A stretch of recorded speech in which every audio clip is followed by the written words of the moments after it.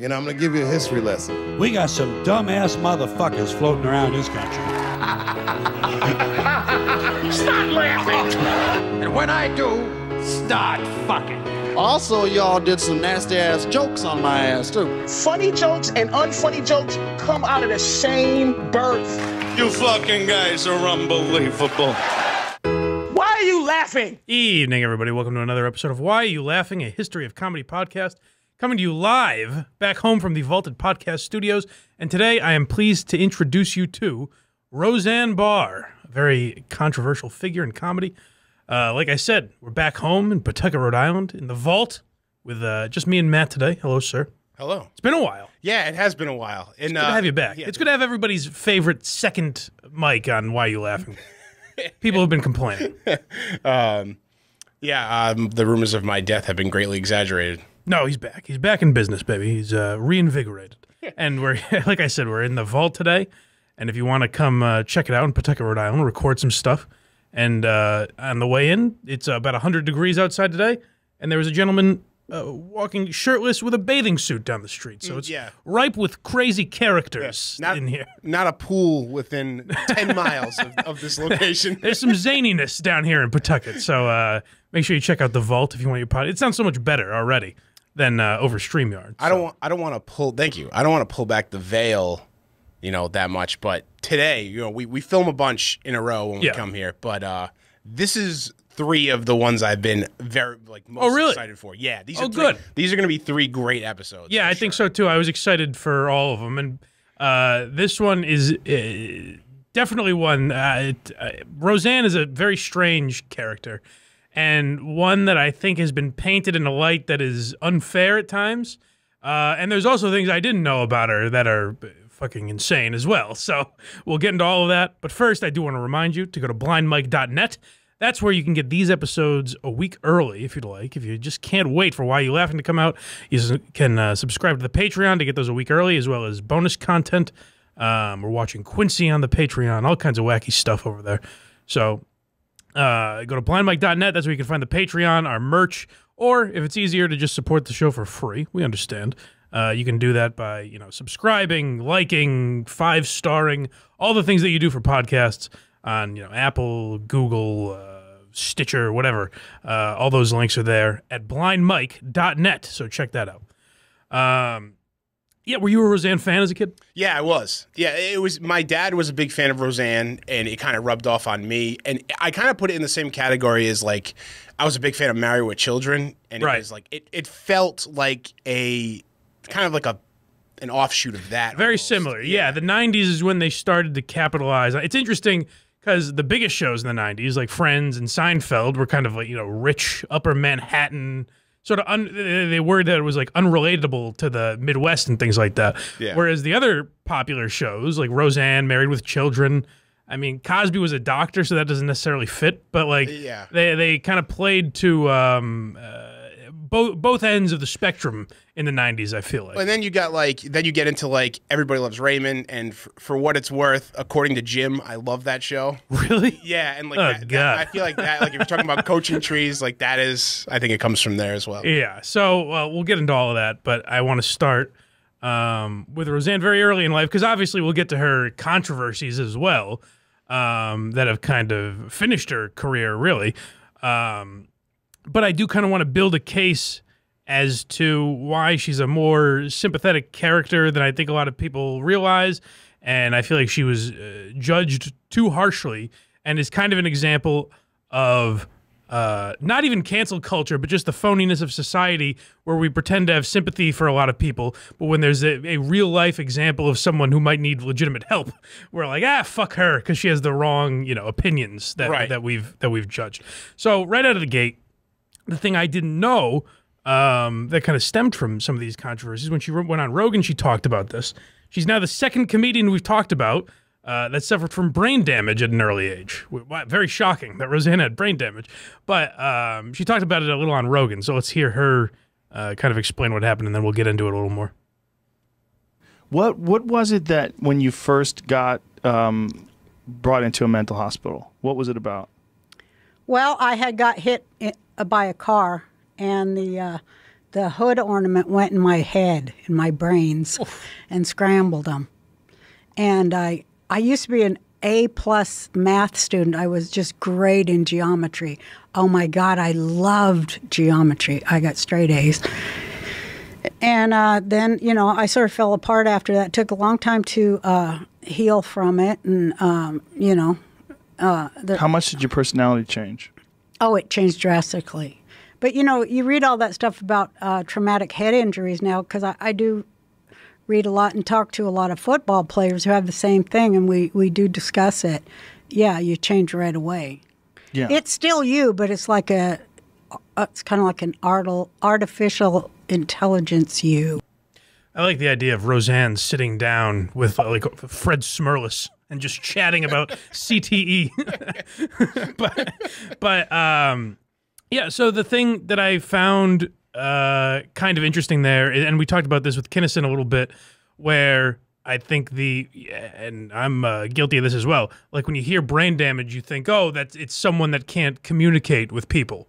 You know what I mean? Like if you hear Roseanne talk, she's very coherent and with it and can be funny and sharp. Yeah. So you don't think like that's someone who suffered from brain damage. You don't necessarily realize the effects that it has on people, where by all accounts, like, because they said the same thing about Kinison, where, you know, his personality he was a different guy. It wasn't so much that he couldn't articulate his thoughts anymore. It was just that he was a different human being, you know? Yeah. And same with Roseanne.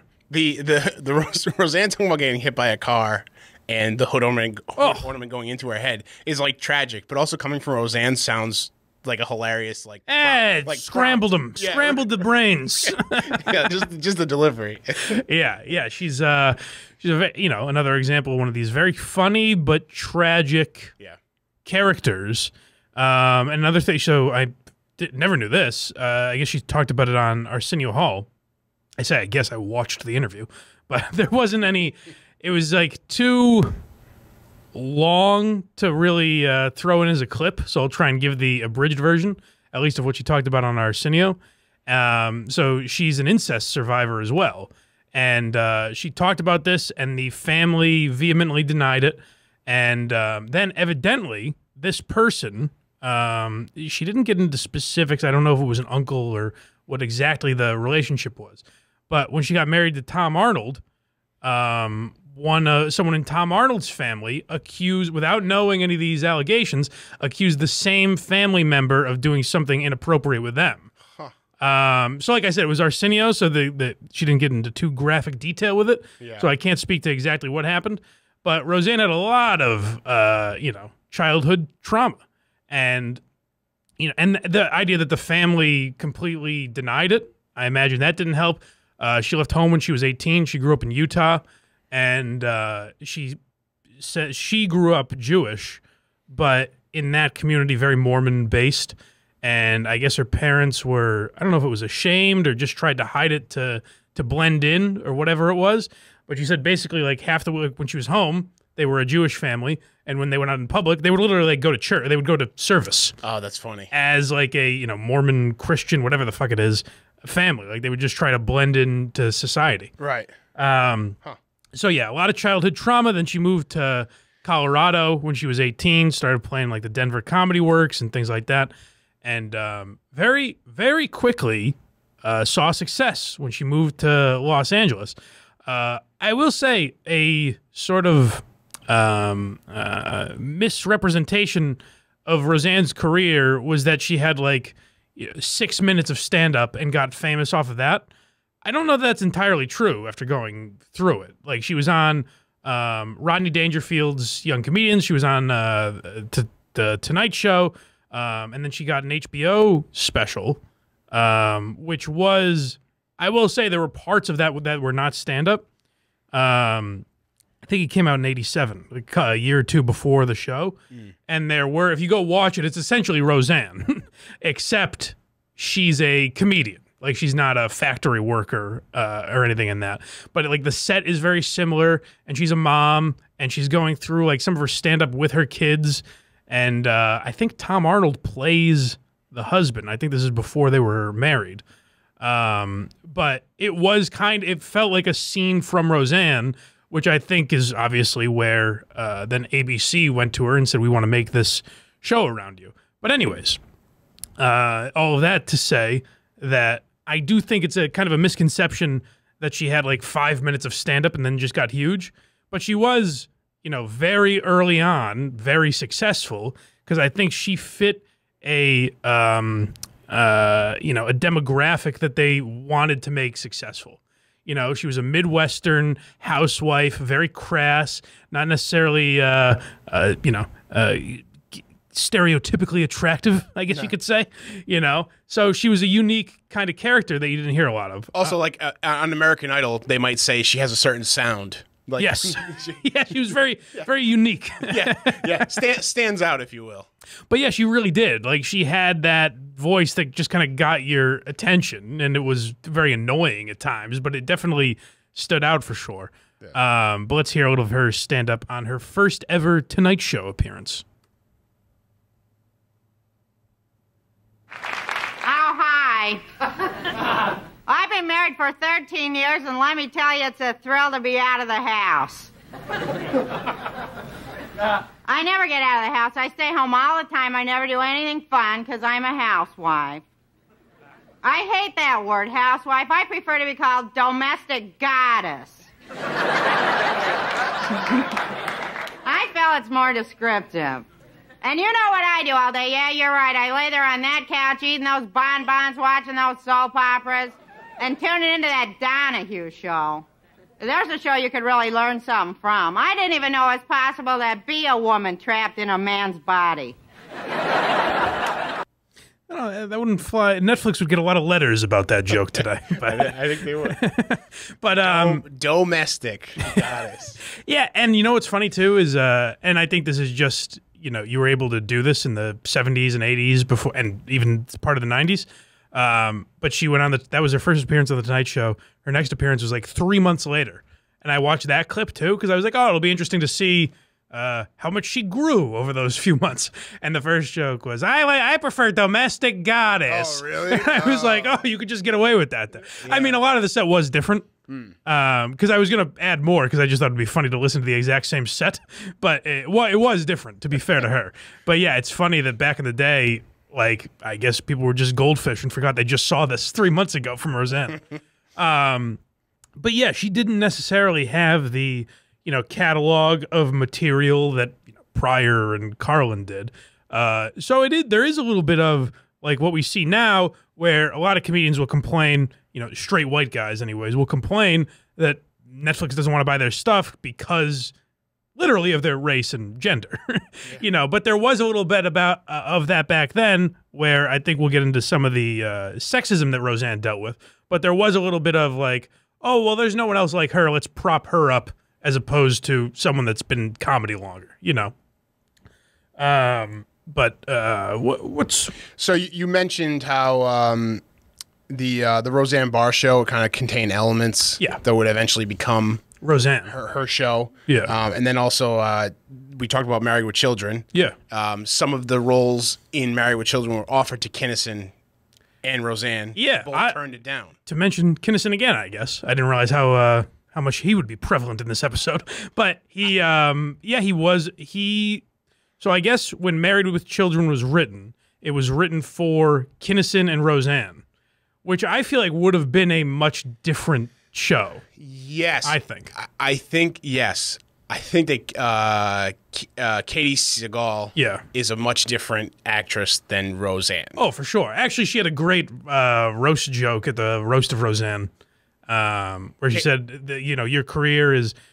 so amazing, you know, you paved the way for women in sitcoms that I did a year before.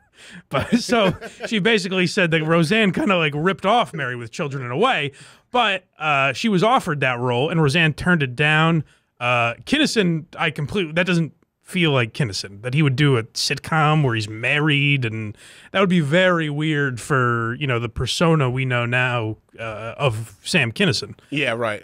Roseanne, I do think would have fit. It would have changed the dynamic of the show, where that's like one of the, I mean, not the first, I guess the Honeymooners did it long before, but where you see like just looking at them, you'd be like, why would this woman be with this asshole? You know? And like she's like sex hungry and he doesn't want anything to do with her.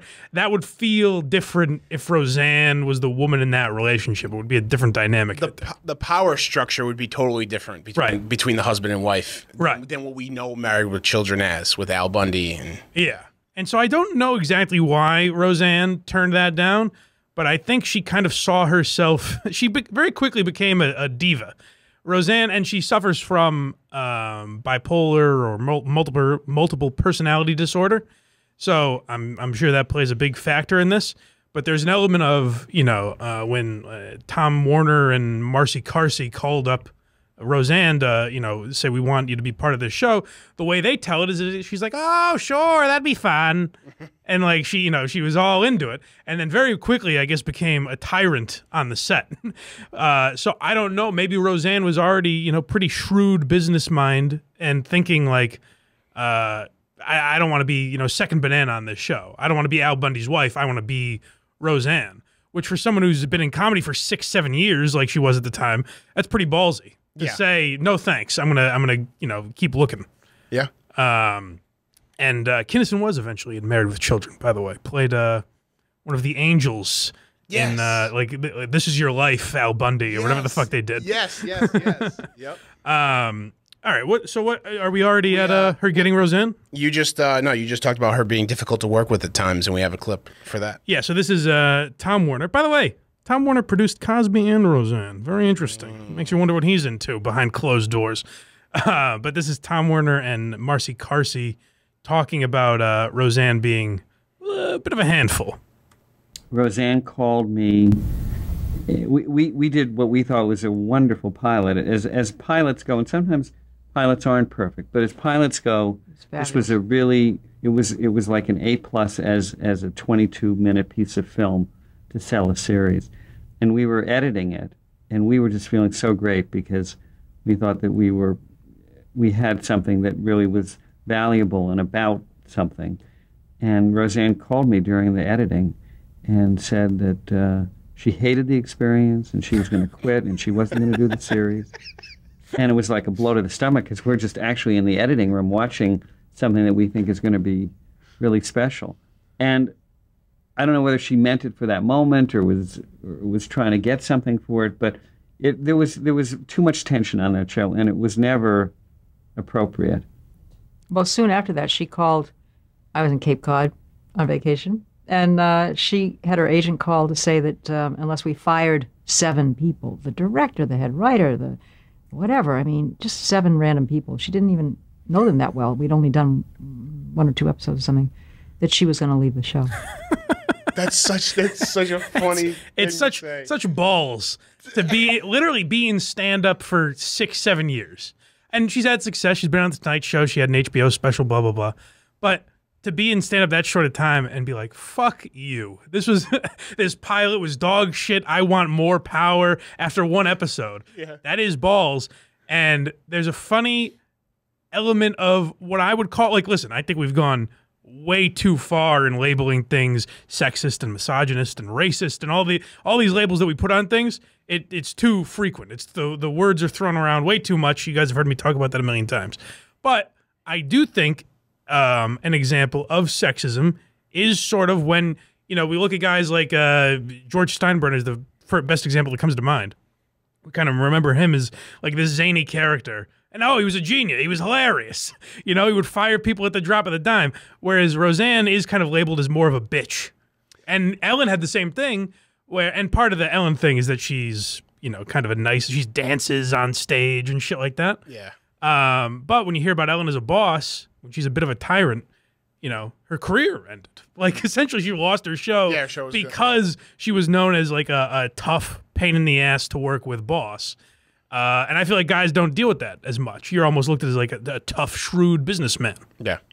The other interesting thing, if you watch a little more of that interview with these two, they're talking about what a pain in the ass Roseanne is to work with. And this was filmed a few years ago. And they're like, whereas Bill, on the other hand, Bill Cosby, Bill was a joy to work with. He was never had a problem. He was a delight. It's like, that doesn't age well, He Tommy. was always getting people drinks at the crafty table. It was great. God, you needed something, he was there to hand it to you. It is hilarious to watch people talk about Cosby 10 years ago. Yeah, right.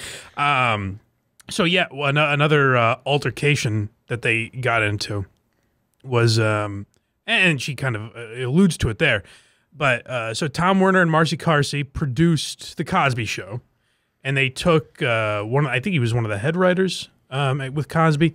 Matt Williams was his name. Yes. And they wanted him to basically like mock up what Roseanne would be. Like they didn't call it Roseanne at the time, obviously, but these two producers said, they would try to think of what's not on television. So they looked at Married with Children and say, let's rip that off. No, but they said, what's not on television? And that's like a blue collar woman who, works for 8 hours a day, then comes home and has to take care of the kids for another 8 hours. That's a demographic that's not really represented on television right now. And so they had Matt Williams write a script and develop these characters. And then they saw Roseanne and said, oh, she's perfect for it. And she's, got this weird voice, and she's not typically what you would cast in Hollywood. They said, let's get her. And they called her up. And like I said, she was all on, oh, sure. And they were worried about her acting. And it's funny, Tom Werner really takes a dig at her. And he goes, she wasn't a very good actor, and I don't know that she ever really became a good actor. But their logic was, let's get great actors around her. And that's why you have John Goodman and all these other people that are involved with Roseanne. Amazing, by the way, that they had John Goodman. Because I don't know that you'd consider him necessarily an A-list actor, but he's a huge actor that was on a sitcom for, was it 9 years? Yeah, like a big movie star. Yeah. So anyways, they built this show, and Roseanne was kind of just brought in as, the main character and would have a part in the writing and everything. But, they brought her in to fill this role. And then the pilot aired, like they said, 21 million viewers, which another interesting note, by the way, 21 million viewers for the pilot of this. When they rebooted Roseanne, everyone was all excited. So, eyes were actually on it because it was a show they had heard of. 18 million viewers, which is how much times have changed. Yeah. So Matt Williams writes this script and everything, and Roseanne says, she's like, well, they got, we kind of used this domestic goddess thing, even though in their minds it was already kind of the structure of what they wanted. But she's like, they took my home life and they put this Matt Williams asshole as the creator. And I guess she lost her fucking mind. She's very upset. And said, if you don't get rid of Matt Williams, I'm done. And so they had to, I think Matt Williams stayed on for like the first 13 episodes, and then they just had to get rid of him. And he's like, what the fuck?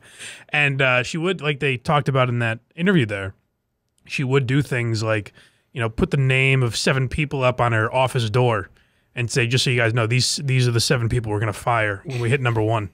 And then sure enough, they were number 1 after the first episode, and she was like, all right, beat it. It's wild. She really was genuinely a nut. And, there's also the Tom Arnold element of it. Yes. Which her and Tom Arnold got married around this time. And timeline's a little murky. By the way, Roseanne, I think, got divorced in like 87, and they got married in 88. So who knows what was happening there. But Tom Arnold is a guy that, at least the way history looks at him, is he was essentially like Roseanne's trophy wife, that she would just like get jobs. Like the reason he had a career in Hollywood, a lot of people would say, is because of Roseanne. So Tom Arnold became a producer on Roseanne and also had these other projects in the works, in large part to her relationship with Roseanne. He had a role on the show, and it was a very volatile relationship and a very volatile time period. There was a lot of coke and drugs involved, and is that the clip we have next? Is those two splitting up? So we have that one. We also have the one of Tom Arnold on Watch What Happens Live talking about Julia Louis-Dreyfus. Yeah, let's hear that first so we get a little glimpse into some of the hijinks they would get into on set.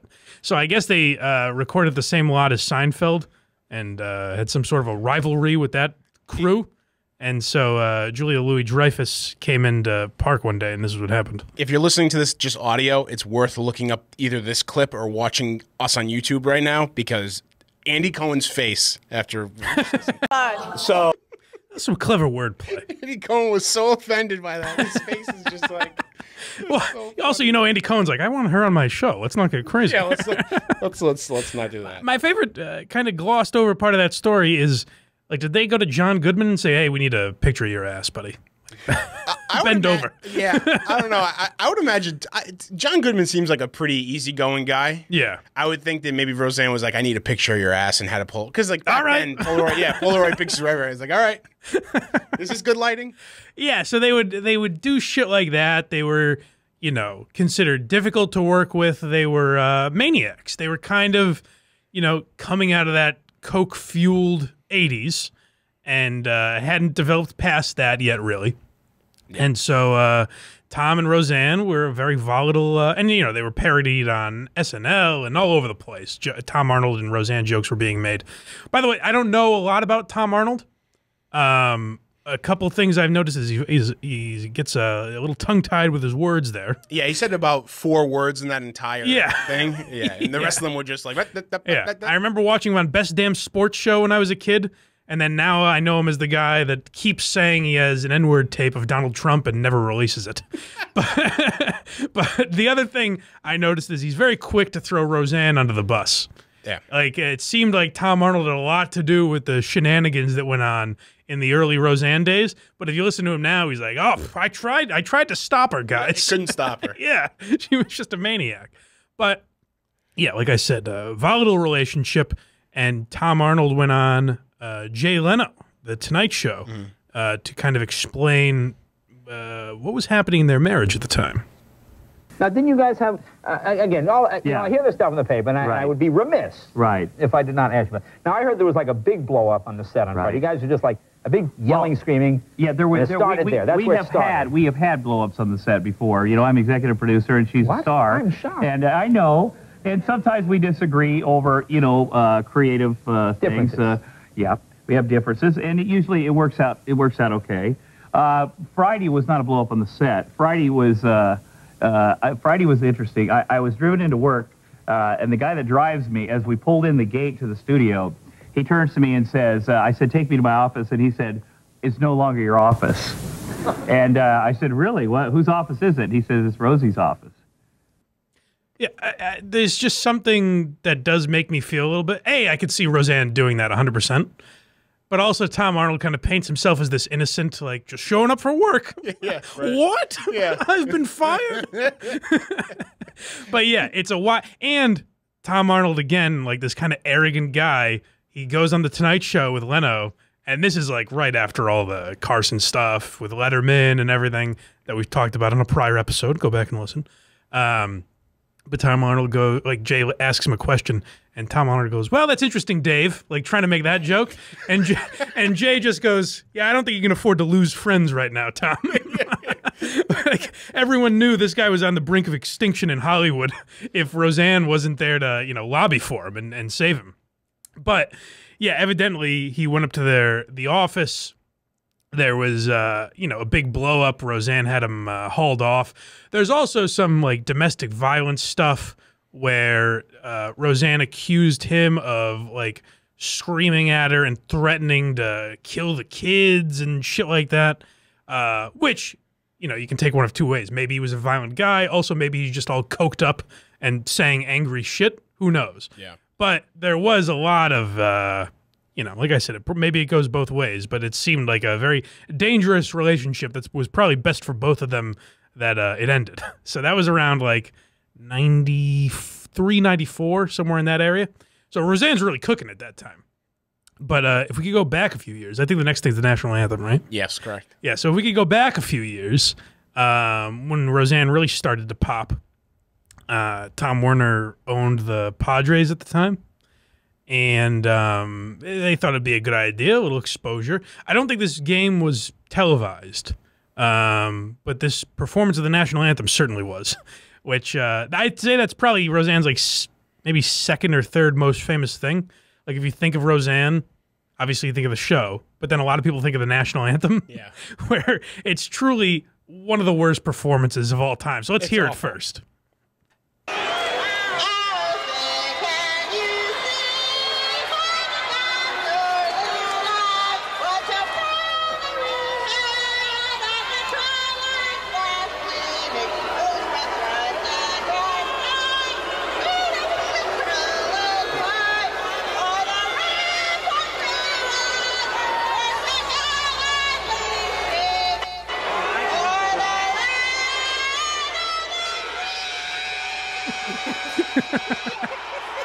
That was on purpose.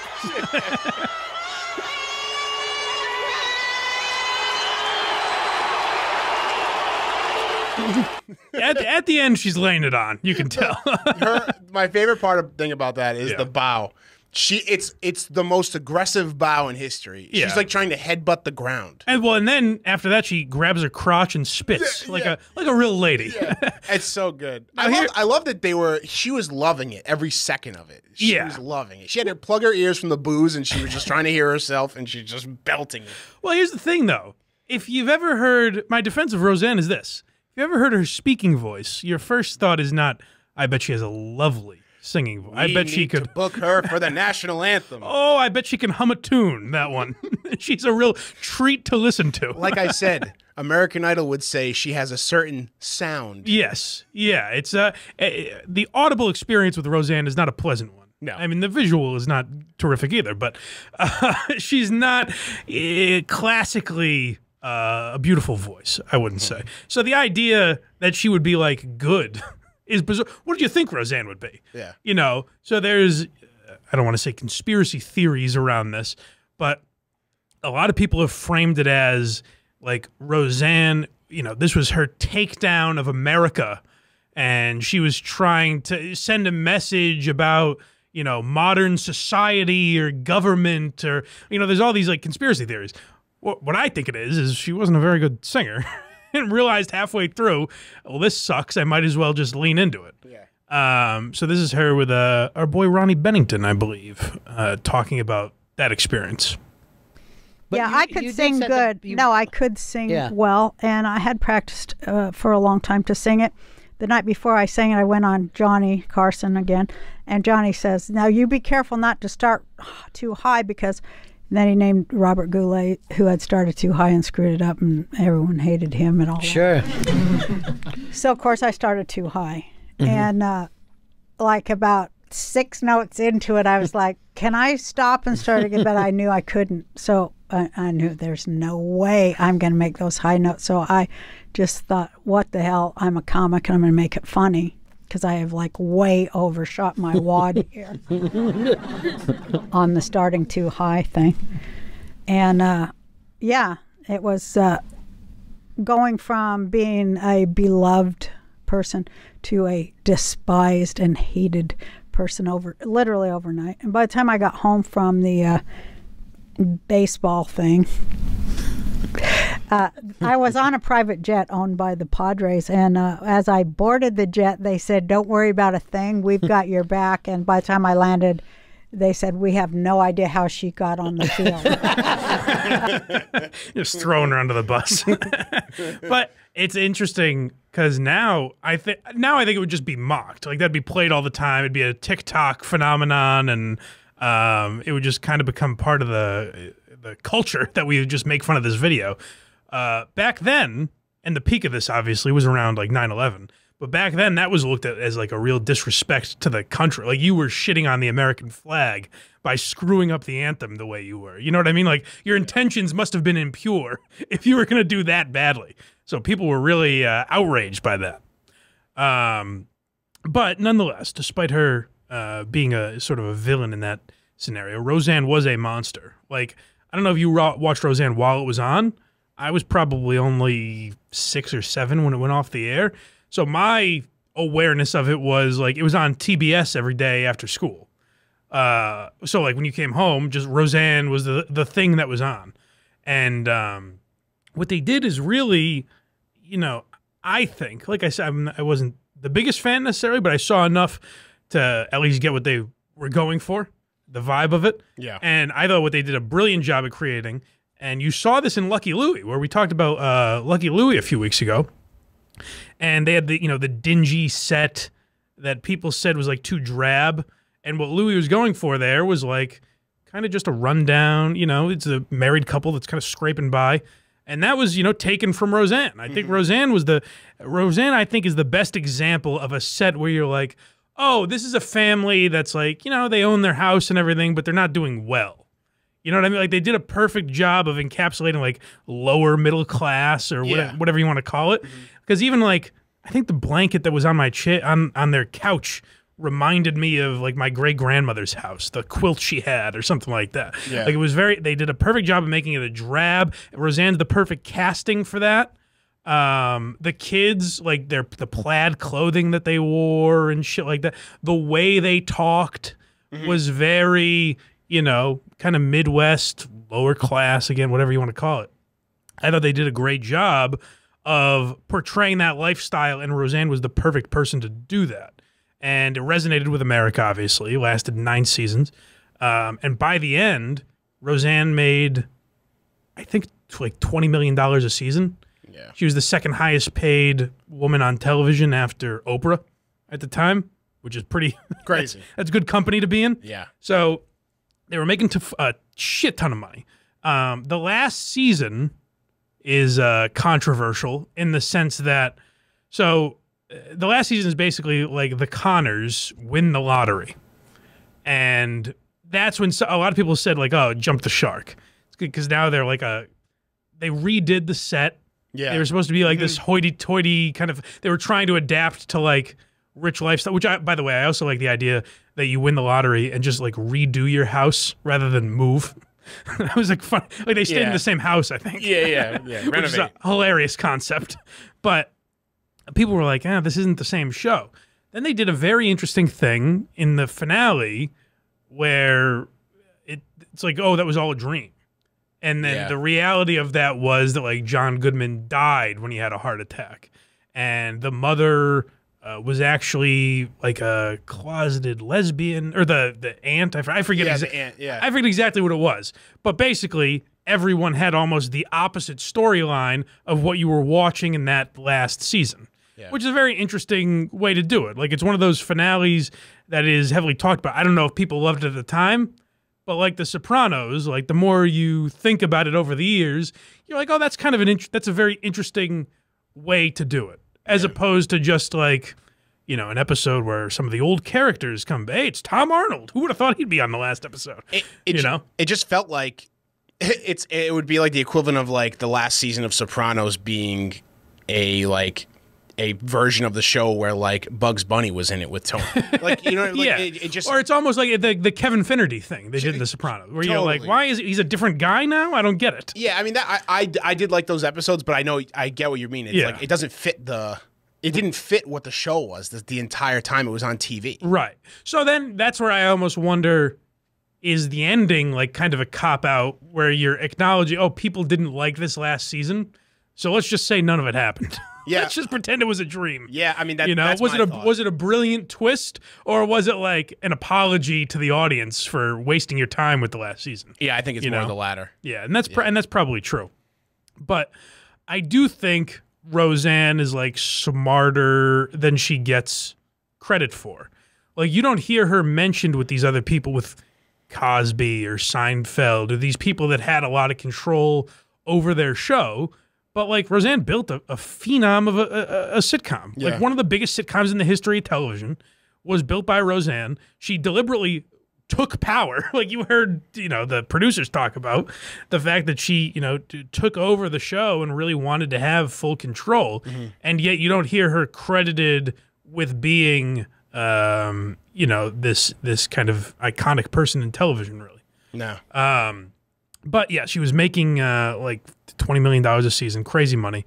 And then I guess Tom Werner and Marcy Carsey and Roseanne went and pitched to, I think, ABC and CBS a spinoff with Roseanne, which she probably should be glad that didn't happen. Yeah. Because it's like, what, did they get divorced and she just doesn't see her kids anymore? Like, what would be how would you explain her not being around this family? Yeah, well, I mean, you technically, I mean, you with the end of the season, you kill off John Goodman. Oh, true. That's a good point. I forgot about that. Yeah.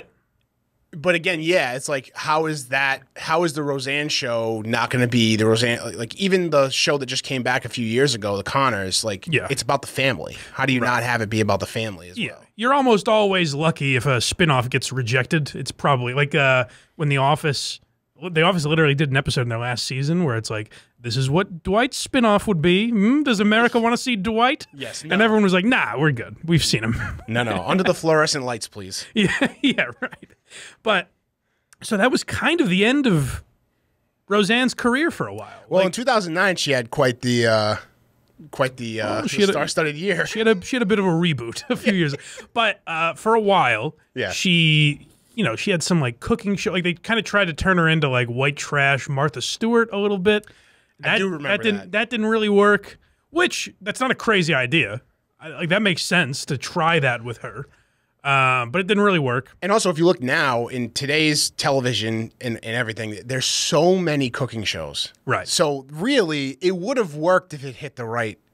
Something like that would have worked. Well, and it would have hit somebody. You also have to ask yourself: would it have worked with Roseanne? Like, is she actually passionate about cooking or homemaking, or is she now just a millionaire businesswoman? Right. Like, does she even relate to that lifestyle? On paper, I guess it works, but yeah, you're right. It would have to be on Roseanne. And then she made her return to stand-up. She had an HBO special in 2005.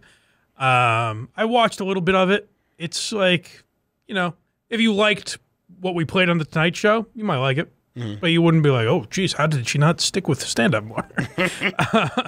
But yeah, she like took a long time off of stand-up, obviously. And that's where you get she only had 6 minutes. She had more material than that, but that is like what she got famous off of, is The Tonight Show and Rodney Dangerfield's Young Comedians.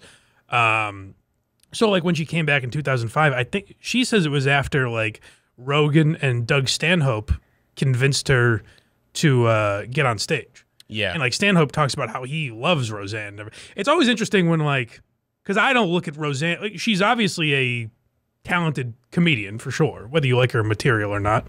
Definitely talented. But I'm not a huge fan of hers. So it's interesting when you hear a guy like Doug Stanhope, who I think is a genius, be like, I love Roseanne. She's hilarious. She's an influence of mine. You know what I mean? Yeah, sometimes the comics don't really do it for me in that respect. Oh, really? Yeah, I mean, you mean like who they talk about? Yes. Or who they prop up? Yeah, like I don't understand. Like Joe Rogan is like people parody him all the time, being like, this person kills. Yes. Yeah, like murders. And like how many more times can you say murder or kill about a comedian? But like it was the same thing with like Roseanne. It's like I get it, but I don't get it. Yeah. Well, here's where I do get it. Where like it's not for me, but it was never supposed to be. I was not when they said, "Hey, let's make Roseanne this, factory working housewife." I was not the demographic they were going for. Sure. It ended up where it hit with a lot of people. It wasn't just like women that liked that show, certainly. Yeah. But like I wasn't who was trying to be grabbed by Roseanne. But what I said when we talked about Joan Rivers a couple weeks ago, there are basically like three. Is archetypes the right word? Three or four different segments of female comedians.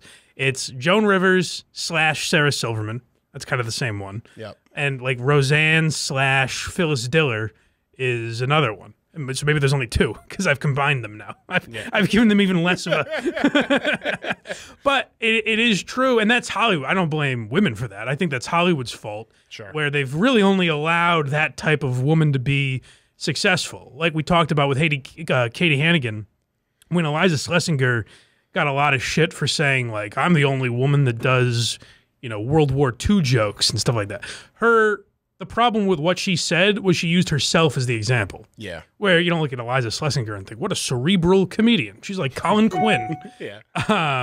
But she had a great point in that there is no, Seinfeld of women. There's no woman that does like, have you ever noticed, like, when you're in an Uber and you know what I mean? Like, there's not an observational comedian, really. There's aren't a lot of women that don't either talk about being a wife and mother or being a slut. You know what I mean? And that's Hollywood's fault, where you can't just have a woman that talks about conspiracy theories, oddly enough, with Roseanne, or politics or anything like that. That doesn't really exist. It does to some extent, like Kathleen Madigan and Wendy Liebman, I think people like that, Bonnie McFarlane. But, you know, look at their careers. They were successful, but they weren't lifted up to be these, you know, huge voices in comedy or anything. Yeah. So anyways, I don't know why I got off on that tangent. But, oh, that's what I was saying. So Roseanne certainly is like, you know, she hit with a lot of people and there's something to what she did, certainly. But she kind of went away for a long time. You didn't hear a lot from her. And then in 2009, she started popping up, as you said.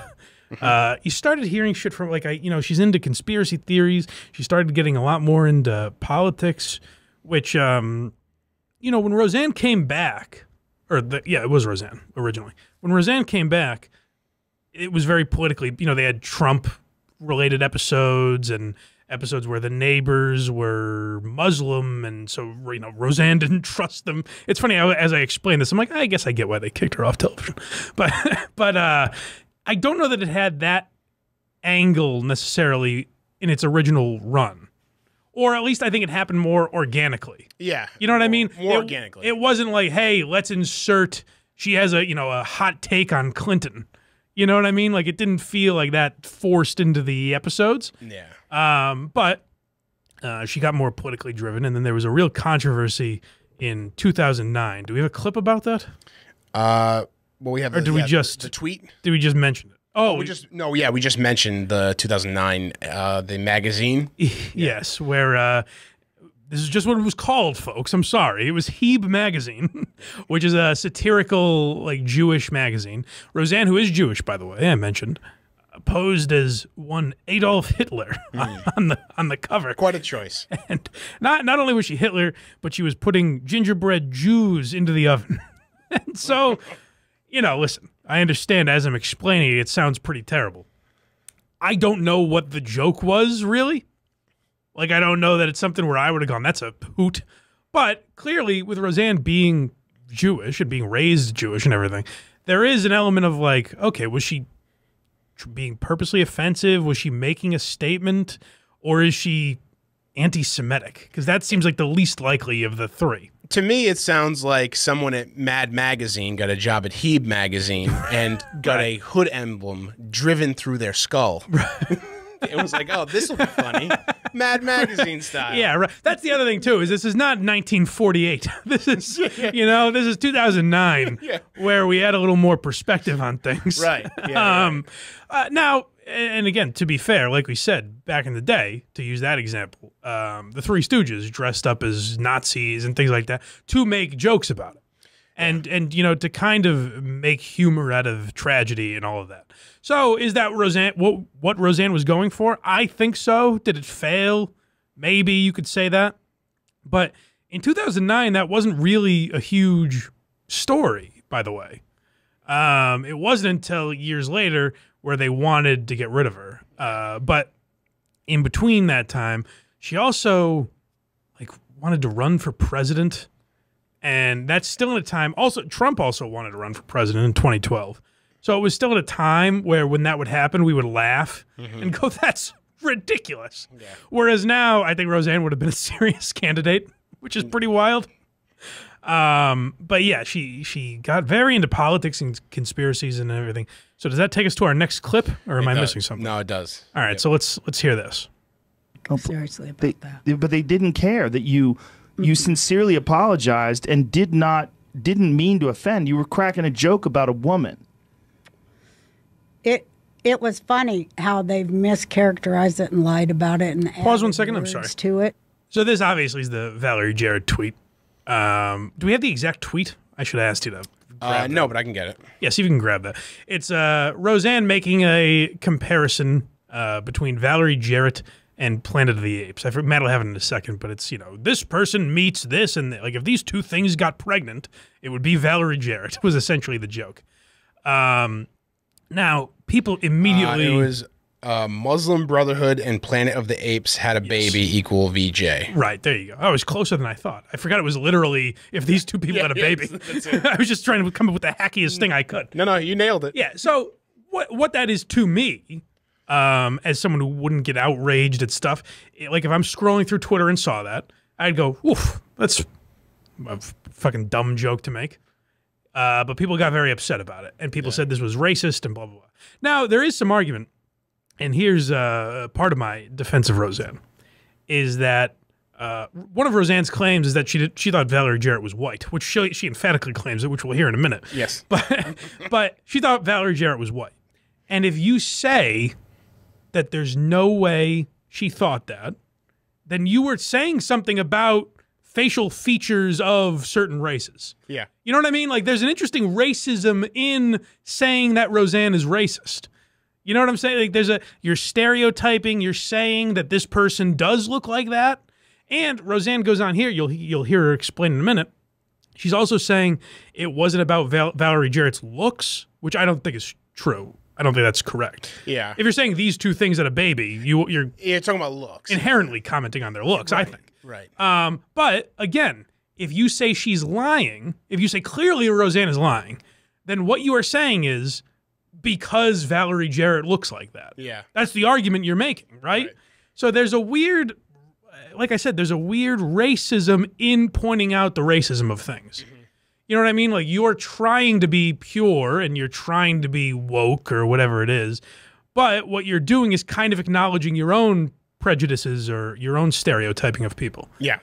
So Roseanne got fired pretty immediately. You know, she tried to put out a statement and fan the flames a little bit, but pretty immediately ABC kicked her off this show, and this is what Roseanne said about it. This is, you want the rest of the clip. Yeah. Oh, okay. Yeah. But, yeah, I like to talk about the tweet, but, yeah, I seriously apologize to all whom I inadvertently offended. And because they were offended for, like, it wasn't even what they say they were offended because it didn't say that. No. But they think that I said she looked like, you know, somebody. And I never said anything about her looks. It was a political tweet. And it's just proof of how everybody's under mass mind control. Well, that's such a funny way to end the clip. I love it. That's an interesting reach. I mean, here's the funny thing about conspiracy theorists. I say this about Alex Jones all the time. There's like, their issue is they go just too far in their explanation of things. Like, don't say, Roseanne, to get your point across, don't say everyone's under mass mind control. Because then I'll get what you're saying. Yeah. You know what I mean? Like, if you're saying the media lies about things and spins things, but if you say everyone's under mass mind control, then it's a little far for me to get on board with what you're saying. But, like I said, here's the thing about what Roseanne said there. And, you know, she kind of skirts around everyone who I inadvertently offended. And, like, I was actually just listening, coincidentally, listening to a clip of Anthony Cumia talk about when he got fired. And the problem a lot of these people make is then Anthony Cumia harps on so much that the media lied. Like, some people wrote that he said the N-word in his tweets, which he never did. Like, so people twist it and everything. Roseanne there, you hear get hung up on the way some people portrayed it. Yeah. And some people lied about what she said exactly. But some people didn't. You know, some people looked at that tweet and said, that's offensive, or that's wrong to say.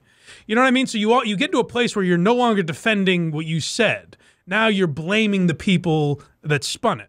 And it's like, okay, that's fine. You should blame those people. But let me know your thoughts on what you actually said. Right. You know, don't talk about the thing that people made up. What you actually said could be deemed as offensive by a lot of people. So, like I said with Valerie Jarrett, a lot of people, listen, I'm not the one to ask about this. I don't see very well, as many of you know. So I'm not the one to ask about this. But I have heard a lot of people say, I didn't realize she was a person of color. Yeah, I'd agree with that. I'd fall into that category. Yeah, so people didn't even necessarily know that. So, you know, Roseanne was basically saying she has a look to her. It didn't necessarily have anything to do with the race. Obviously, as Joe Rogan later learned, probably not a great idea to compare any black person to something to do with Planet of the Apes. It's just, yes. No matter what your intention is, people are going to be like, well, that's pretty fucking racist. Just don't. Yeah. That's easy. Yeah, because it's so linked to racism now. Yeah. That type of joke is so linked to a racist thought now that you just, even if you mean something different, you know how people are going to take it. But Roseanne said, I didn't know she was a person of color. This moment is where I absolutely believe her. Because as we mentioned, Tom Werner said, not the greatest actress in the world. So it would be difficult to pull this off. This clip was released, I think her kids might have released it as almost like a defense of Roseanne. That's my conspiracy theory. Yeah. Because she looks horrible in this clip. Yeah, terrible. But there is, and like, I believe her, because no one off camera, or not off camera, but no one that doesn't realize they're being filmed does this as a defense if you don't truly believe what you're saying. If I got thrown off my own show, like the reboot of my show, and I know that, like, in my heart of hearts that wasn't my intention with the tweet, right? This might be how you react. This might be how I react. I'd be livid. And and it's crazy. So let's hear the greatest defense of Roseanne that has ever been built. I'm trying to talk about Iran. I'm trying to talk about Valerie Jarrett wrote the Iran deal. I know, but you've told me this 300 times. Do you know that That's what my tweet was about. I know, you've explained this literally 300 times. I thought the bitch was white! God damn it! I thought the bitch was white! Fuck! When ABC called and asked me to explain my egregious and unforgivable tweet, I told them I thought Valerie Jarrett was white. The other one is more believable. Yeah, the off-camera, quote-unquote, is more believable than this. That's why I wanted you to clip it that way, because I just love any meltdown where off-camera, it's like, the Bill O'Reilly thing. Fuck, let's do it live. Yeah. And then, hey, here's, Pearl Jam, whatever it is. So I love that clip. But yeah, like you said, it is she's having a meltdown. Yeah. And you hear her kids there, like, laughing at her. Yeah. Because they're like, Jesus Christ, we've heard this 10 million times. The funny thing about it is she's like, I thought the bitch was white. Yeah. And then, fuck. And then she just, and then off camera, she pulls up a cigarette, takes a drag of the cigarette, and then just puts it back down. Hello, America. I'm even-keeled Roseanne. So yeah, that's wild. And that's an interesting little insight. Like, I think if Roseanne's kids asked her, hey, do you want us to release this? She'd say, what are you, fucking nuts? Of course not. But I think, in my mind, they did her a favor. It didn't turn out that way, really. But it shows you the thing that people are being canceled, like, go through. You know, like when people say cancel culture isn't real, and they'll point to, like, look at Chappelle. He's still doing shows. And as we record this, Chappelle just had a gig canceled in Minnesota. And then it was, rebooked at another theater or something. So people will point to that and say, see, it's not a big deal. Right. What the big deal is that it's changing your life. It's inconvenient. Whether the inconvenience is minor or major or completely life-altering, it is something in your life that you have to deal with. And what you hear Roseanne dealing with there is people calling her a racist and mischaracterizing what she really believed to be true. Now, are her politics crazy? Sure, probably. I don't know a lot about Roseanne's politics, but I'm quite certain, based on that clip and other things that I've heard, that she's nuts. Because she's nuts. Yeah. There's also an element with Roseanne where, and she talked to Rogan about this, she was on Ambien. And again, when she gives that excuse, people are like, oh, bullshit. But then when you learn what Ambien does to people, it's supposed to be like a sleeping medication.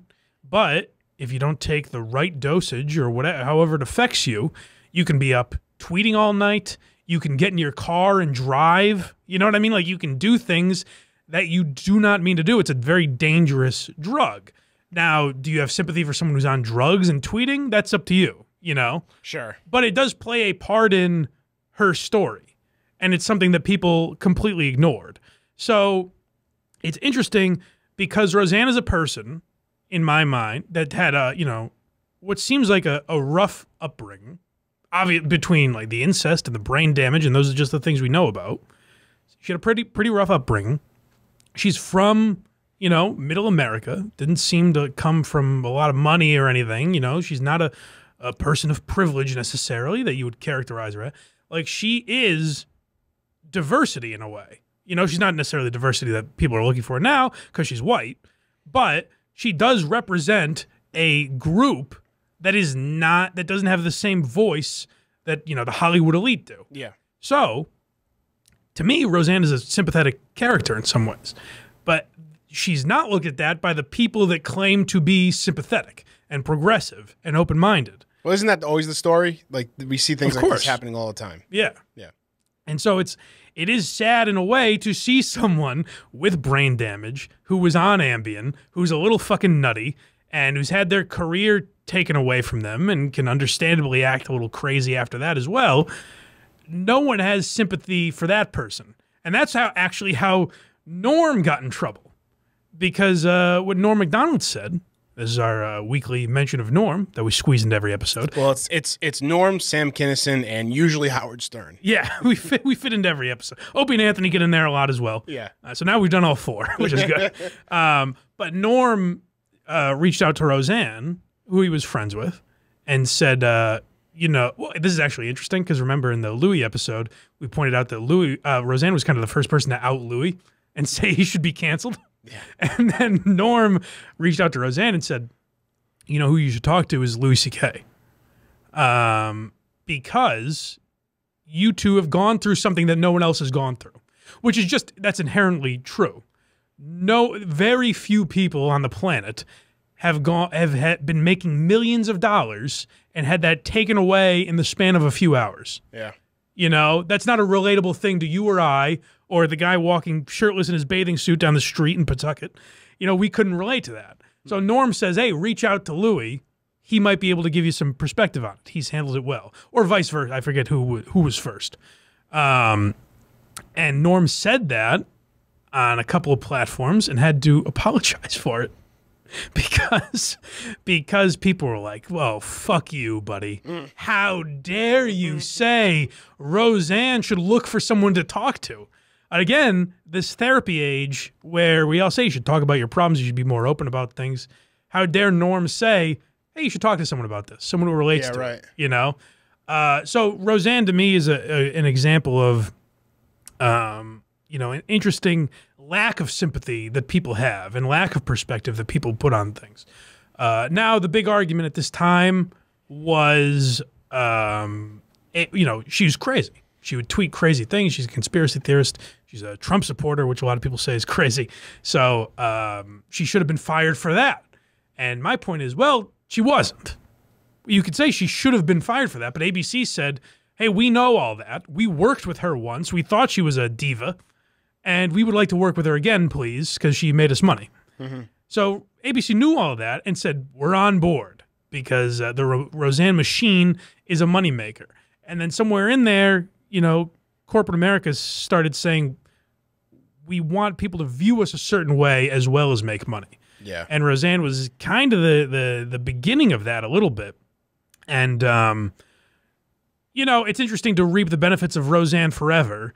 And if the cast and the network believe that Roseanne was so offensive, I would say take the show that she created off the air.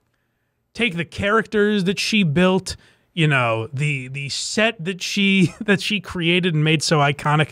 Get all of that off the air. Mm-hmm. That shouldn't be on the air anymore.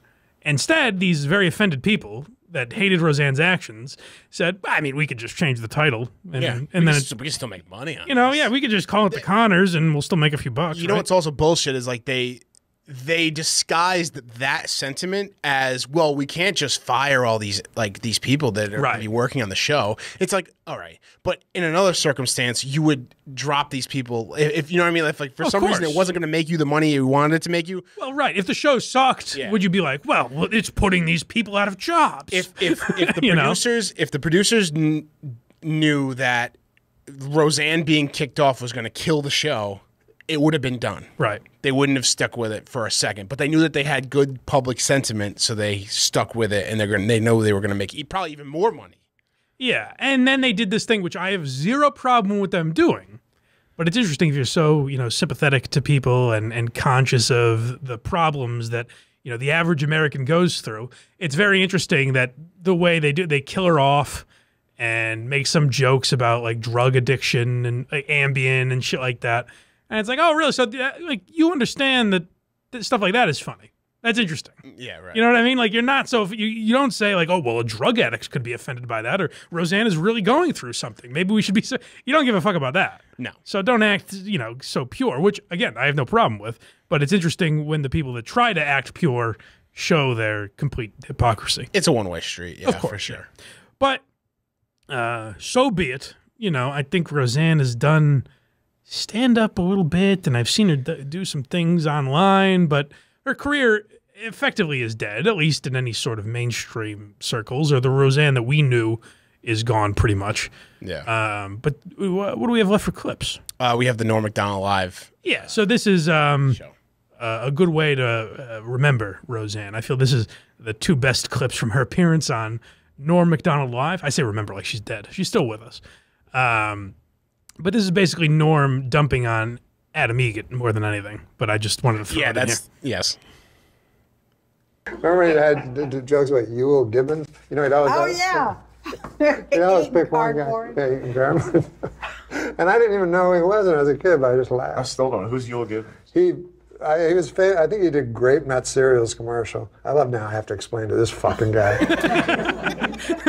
It was like about roughage. Yeah. And, you know, organic roughage. Got it. Oh Kind of guy. So I didn't even know Grape Nuts had a, I didn't know they had a commercial. Shut up. For 1 fucking minute, you know, trying to talk to a legend of comedy. I'm sorry. I'm sorry. Brian Regan plays Salt Lake City, and he does it for a month straight. He does? That makes sense. They love him. He's one of the few that's just that good and, He's just so works so clean. Yeah, so clean. Perfectly clean. And He's hilarious. Too. That's tough to be that good and clean. Yeah, it's That's impossible. so impressive. I'm impressed with clean comics. Me too. Way more impressed than anyone that's superior as a dirty. It seems like a crush a lot of times. I like dirty ones too. I like. It's a real meeting of the mind. That's one, by the way, where Norm's delivery is the entire joke. Like if you just said, this is a real meeting of the mind, it wouldn't be as funny. Just Norm's delivery fucking kills you. So good. And there's all like, the thing I love about Norm, this is just gonna end with me talking about Norm for 20 minutes. When he's talking about Regan there, where like the way he says it, you don't even know if he's lying. He goes, Brian Regan performs in Salt Lake City and does it for a month straight. You know, like, is he joking? What is he doing? But speaking of Norm, by the way, Norm wrote on Roseanne and was really grateful to her for a lot of years for kind of giving him one of his very early opportunities. So shout out to Roseanne for that. Maybe we wouldn't have Norm Macdonald if it wasn't for Roseanne. That's something. Who knows? But yeah, overall, Roseanne's certainly not one of my favorite comics, but I do think kind of underappreciated strictly for what she did, not who she is as a person or anything. But if you want true diversity and you want different perspectives and different upbringings to be represented in Hollywood and things like that, then Roseanne is who you're going to get. Like, I'm sorry. If you really want the voices of America to be represented, then you're going to get some, you know, Ray Romanos and Jerry Seinfelds that are super clean cut, don't have a lot of controversies with their name or anything like that. You're also going to get Roseanne's, you know, and you're going to get Tracy Morgan, and you're going to get Cat Williams, and you're going to get some crazy fucking people that are in Hollywood if you want true diversity. So the reality is that Hollywood has never wanted that, and at some point they're going to have to be honest about it because it's hitting like a tipping point where it's like, well, if you don't really want these things, why do you keep propping these people up? But shout out to Roseanne. I said I think we should start doing this more, where we tease the next episodes if we have them. So the next couple that we're recording are Chevy Chase, who, by the way, if you're speaking of difficult to work with, Roseanne looks like a real treat from what it sounds like compared to Chevy Chase. And then one a lot of people have requested is the original Kings of Comedy. So that's coming up in a couple weeks as well. Like I said, we record this at the Vaulted Podcast Studios in Pawtucket, Rhode Island. You can hit up Matt from RI on Twitter. Yep, just DM me. Just come straight to me. Just go Matt from RI on Twitter. Hit him up, and he'll get you all hooked up here. They don't just do recordings, by the way. They film stuff. Yeah. So anything you need in that world, hit up Vaulted Podcast in Pawtucket, Rhode Island. And you can find this program. BlindMike.net is where you can find all the links to the show to support the show for free. Or if you like it so much that you're willing to support the show financially, which we do appreciate, then you can go to the Patreon and find our merchandise. And all of that is blindmike.net. And we will talk to you guys later on Why Are You Laughing?